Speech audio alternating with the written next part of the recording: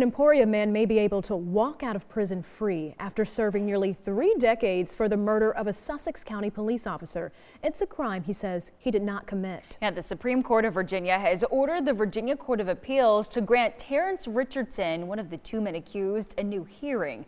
8 News reporter Victoria Lucas joins us live in the Digital Center this morning with more on what that order says. Victoria. Delaney and Heather, good morning. We've been following this report since 2017. Our 8 News team was able to obtain the order in my hands. Now, the Supreme Court of Virginia is stating, quote, there is reversible error in the judgment of the Court of Appeals.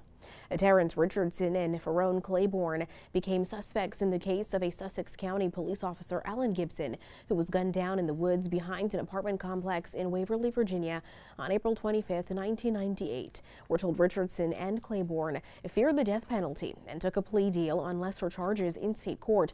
A federal jury also found them not guilty.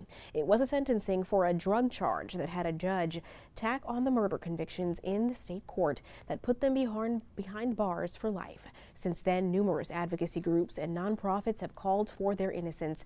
A former Attorney General, Mark Herring, joined a petition back in November of 2021, writing to the state's Court of Appeals to grant Richardson a writ of actual innocence after new evidence was brought to light. Attorney General Jason Miyares then sent a letter to the court in February of the next year, asking to reverse the state's position on the matter. Richardson's attorney, Jarrett Adams, filed a counter-agreement claiming at that stage in the case, Miyares could not legally change the Commonwealth's position.